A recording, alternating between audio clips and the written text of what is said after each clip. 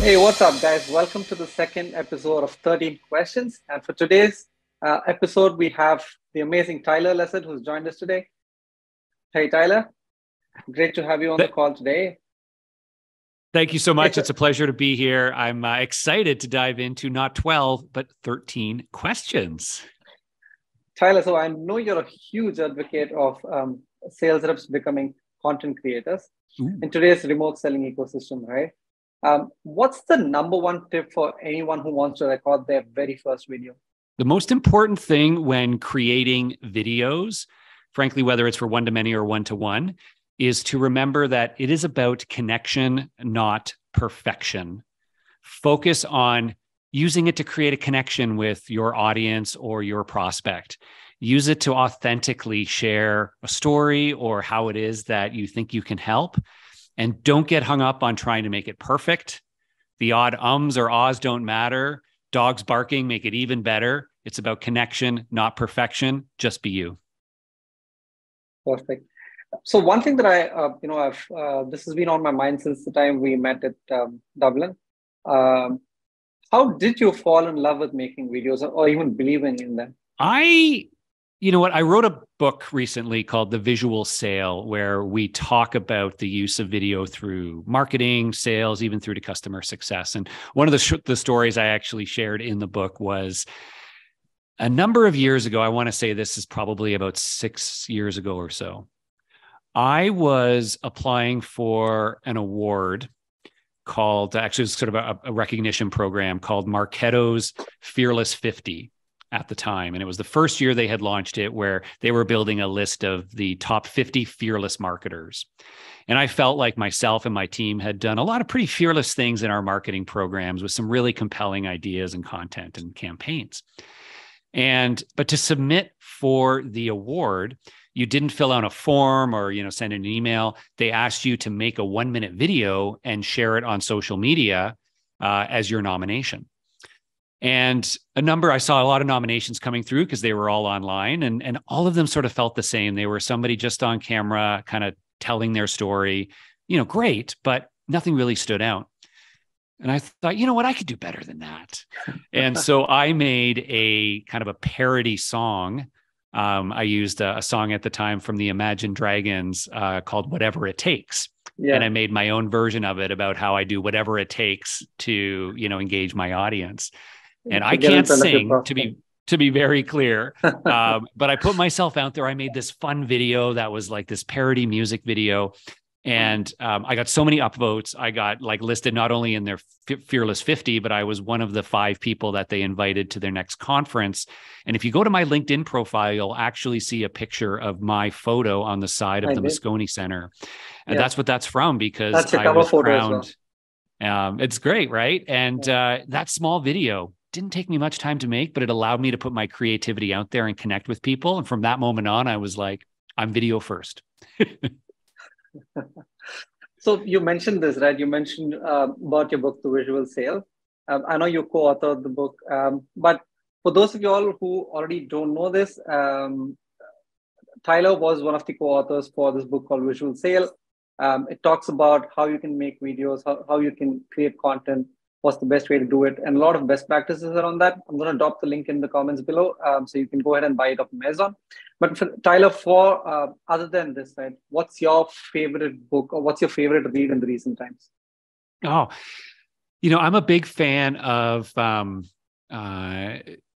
one is from Joe Pulizzi, who was the founder of the Content Marketing Institute. Actually, a series of his books, he talks about the importance of content tilt and strategies for developing your own unique approaches to your content strategy that are always built around being audience first. And that's really become the foundation for what I've done as a creator. And even as I think about, marketing and sales strategies, is that importance of developing your own unique voice in the market, your own unique proposition in terms of the content, the messages you're putting out there, and using that as a way to not only stand out, but to create really deep resonance with the specific audience you're going after. So that's one of my favorites. And there's a number of others that all sort of circle around that idea of how we really take an audience first approach to our content, to our marketing, and to our selling. I think that stands quite true even in sales, right? Put your audience first, and then everything Absolutely. is quite a cakewalk. Talking about audience, Tyler, on LinkedIn, there's a lot of content creators, who are building their personal brand today, right? One thing that I want to understand or get your perspective on is how important is it in today's world, for a salesperson to build a personal brand on LinkedIn? And what's the best advice you could give for folks who are just getting started? So I think it can absolutely be very advantageous to develop your personal brand on platforms like LinkedIn. What I will say, though, is that it's not necessarily for everybody. And I don't think it's a prerequisite to be successful as a salesperson. I know many salespeople who are extremely successful who aren't building up their personal brand online, and that's perfectly fine. So what I encourage you to think about is, first and foremost, what is the goal of you investing in something like that, right? Building up a personal brand can be a way to sort of solidify if you feel you've got a unique perspective in your marketplace and you want to use it as a way to possibly attract prospects, right? Which is what some folks do. That's one great strategy. And in that case, you're going to be talking about topics that your target audience cares about. Another strategy in building up your personal brand is more about helping you ensure you continue to develop your career over time.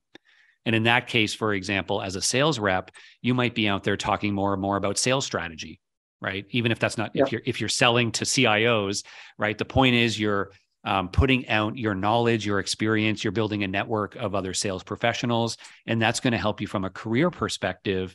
If you ever are looking for a new opportunity or a growth opportunity, you're likely going to find other sales leaders in your market that are going to already know who you are, and that will give you a leg up. So those are the two biggest things I see people like sort of, it's either to build a prospect audience or to help grow their kind of peer community for potential career development. In either case, no different from what we just talked about, be really intentional about making it about your audience and sort of hyper respect their time, their interests, and be open in sharing. Of course, it's all about the value you provide, but try to keep it quick. Right. A lot of people will, sort of try to put out a lot of long form content, things like that. Keep it quick, keep it punchy, and make sure you aren't just putting your content out there, but you're participating in the community. You're doing lots of commenting on others and sharing of others. That helps to create a community around you as well. So from whatever you just said, right, I think this brings two questions to my mind. First thing is, with a lot of people building their personal brand on LinkedIn today, and from whatever you've seen today, who is your favorite personal brand or content creator on LinkedIn? It can be somebody who's an individual contributor. It can be maybe a sales leader. It can be a thought leader. Anybody, right? Who do you think? Who has caught your attention today? Somebody who I've followed for a long time and I have an incredible amount of appreciation for in the sales community, which is where I spend a lot of time, is Josh Braun. Now, Josh Braun has done such an incredible job of putting out consistent content on his LinkedIn profile that is always incredibly insightful and incredibly helpful. And they're often based on sort of personal stories of things of how he's done things or things he's seen happen around him. His LinkedIn channel is one where I pause every once in a while and I think, I'd probably pay $10 a month for access to this LinkedIn channel because of how valuable it is. So he's a great example of somebody who does that and is always giving value in very insightful ways.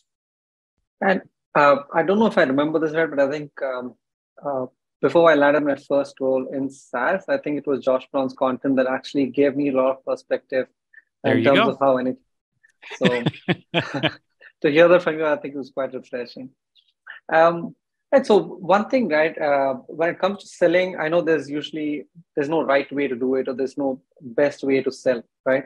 But to you, Tyler, to you as an individual, which stage of an outreach do you think you personally like to include videos as one of your outreach methods? So, certainly a big advocate of using video as part of outreach, whether I'm receiving it or whether my team's sending it. And I find that, using videos fairly early on in a sequence is really, really helpful because it can help somebody very early on get a sense for who you are, what you really do, and frankly, that you're just a human who cares enough to put in the time to make somebody a quick video. Yeah. So, if you can do that early in your sequence, it changes the rest of the sequence, right? If I've already seen a video from somebody, I'm more likely to even pay attention to their following emails or pick up the phone when they call, because of a lot of those things that happened. So I'm a big advocate of that. I think make a strong early impression and it will improve the entire sequence that you use. Perfect. I talk to a lot of SDRs day in and day out, right? We connect on LinkedIn and network with people. Two common reasons I hear from these SDRs, at least the ones I've spoken to, is one, of course, hey, I'm not really sure if I look great in a video, if I sound great. I remember you telling me end it and send it, but I don't see that happening most times, right? Yep. That's one aspect. And another thing that I quite commonly hear from these guys is, hey, it takes too long for me to record a video. I try and curate the content, and then I have to go over it a million times for me to see, okay, hey, do I like it? Will my prospect like it? And then, it just takes forever, right? And because of all this anxiety that comes along with it, they say, I just tend to skip videos. I'd love to do it, but I tend to skip videos. So what's your 2 cents for these people who want to get into video prospecting? So 2 things that I've found can make it a lot more efficient and frankly, a lot more effective for sellers when they aren't necessarily adept at video already. Number 1 is, using a tool like a Vidyard, you can record a video message quickly that is a screen share along with just your camera on in a little circle in the corner. And what that does is it allows you to take away from you being the center of attention so much and feeling like I don't look good or my background isn't great or whatever it happens to be. When you become just a sort of a smaller camera in the corner, it feels a little bit different. And you can focus on the content on the screen as really the center of attention. So that can help to mitigate some of that on-camera lack of confidence, if you will. And then secondly is as you do that, if you can find a pretty standard, almost like script that you can do over and over again, right? It's no different from like a cold call script or things like that. You will get hyper efficient with it quite quickly. I find people are really inefficient when every video they try to make a little bit different, and that's hard. But for example, a very common one that I see some sales reps use because it's easily replicable is if I were prospecting you, for example, I might go to either your company website or your LinkedIn profile. Right? Pretty much everybody's got both of those. And I would bring that up on the screen, hit the record. And the reason I'm doing that is it's also something you're going to immediately recognize. But then I've got a pretty standard script, right? Hey there, it's Tyler at Vidyard. I was on your LinkedIn profile and I noticed that the reason I'm talking to a lot of other people like that. And the one big problem they're all sharing these days is this. I'm curious if that's a pain point you might have as well, or if you've got ideas for how to solve it that I might be able to share with some of these others. If it's something that you'd be open to speaking about, I'd be happy to send you another video with some other ideas, whatever, right? So I get that script once and I can do that over and over again. And now every time I do it, it feels a little bit more natural. I can put a little bit more of myself into it. I can do a little bit of body language. Bring your character in. It will come. Perfect. Yeah. For those of you watching this, I think you just got a quick actionable takeaway to shoot your first video. I hope this helps. So Tyler, since we're around video prospecting, right? If you had to prioritize, in terms of which team should ideally be sending videos, what I mean by that is, should it be, the marketing team using it for larger campaigns, or should it be sales teams, sending in more of a one-to-one kind of a video? Yeah. So, I mean, clearly video is a very powerful way to educate audiences, to engage them, to create some transparency. So I'm obviously a big advocate of using it in any communications. But I think the difference is when marketing teams use video, it tends to be more of a sort of a bigger sort of planned storyline, much more edited, but something that they're really trying to create a very, very specific message in a much more produced way and doing it in a way that's going to be more visual for their audience. For sales reps, I think it's equally, if not more important for them to be using video, but very much the difference comes back to that first point of their use cases. It's about connection, not perfection. And so as a salesperson, you're going to be doing very different kinds of video than your marketing team is. And this is where we talk about, this is about putting yourself out there, connecting with your audience and saying, hey, this is who I am. I'm a real person. I honestly just want to help. And I want to share a story with you from my own personal experience. I think that's the big difference. And it should be used in both. But I think it's underutilized quite a bit in sales today. And I think it's a big opportunity. Human to human connection all the way. This has been an age-old debate, right? How important do you think, how important do you feel it is important to have the sales and marketing alignment in general? Sales and marketing alignment is nice and obviously important, but I actually think about it as we need to strive for sales and marketing integration and collaboration, right? Because alignment is very, very important through the lens of when we think about alignment of marketing and sales, we think, well, we have to have aligned goals, right? And that's often where it starts. So we're both driven by pipeline and revenue as opposed to having different goals. And that's critical for today's market because of how people buy, right? And how they learn that marketing and sales are so intertwined. So I think alignment through consistent goals and shared strategies is important. But sales and marketing integration, which is really that next level, is saying, well, we don't just have the same goals, we have the same integrated execution plan, right? We're working together to understand how are we engaging our audiences through the full funnel? How are we prioritizing who we're going after? How are we setting up our qualification models?